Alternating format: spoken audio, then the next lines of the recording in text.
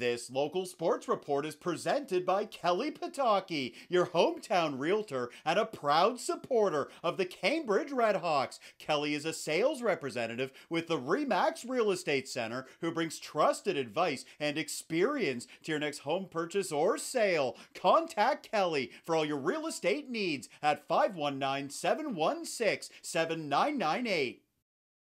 Here come the Cambridge RedHawks for their opening game at the GOJHL Showcase. The Hawks facing the Caledonia Corvairs on Friday morning at the Woolwich Memorial Center. Opening period, it's the Corvairs striking first. Nathan Duplessis lets it go. The rebound is there. Noah Balzer scores. That's his first goal of the season. Balzer makes it 1-0 Caledonia. The RedHawks looking to answer. Reed Gamage slides it over to Max Massarolo. Good stuff from Nathaniel Boyes. He denies Big Max. Still 1-0.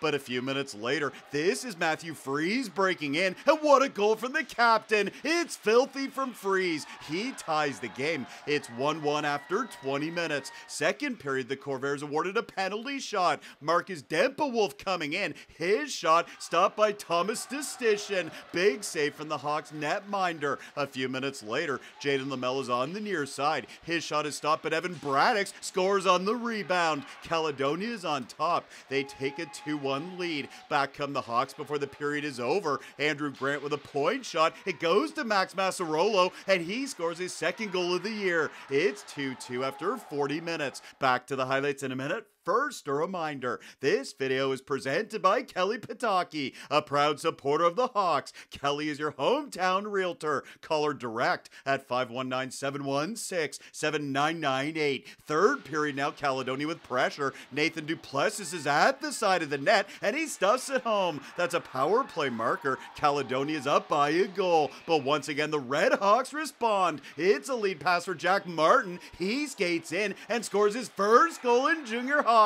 Martin ties the game. We are knotted at 3, and it stays that way until the late stages of regulation. Noah Balzer in front buries the game winner. He scores with 2:29 left on the clock, and it's a Corvairs victory. They take it by a final score of 4-3 on Friday afternoon.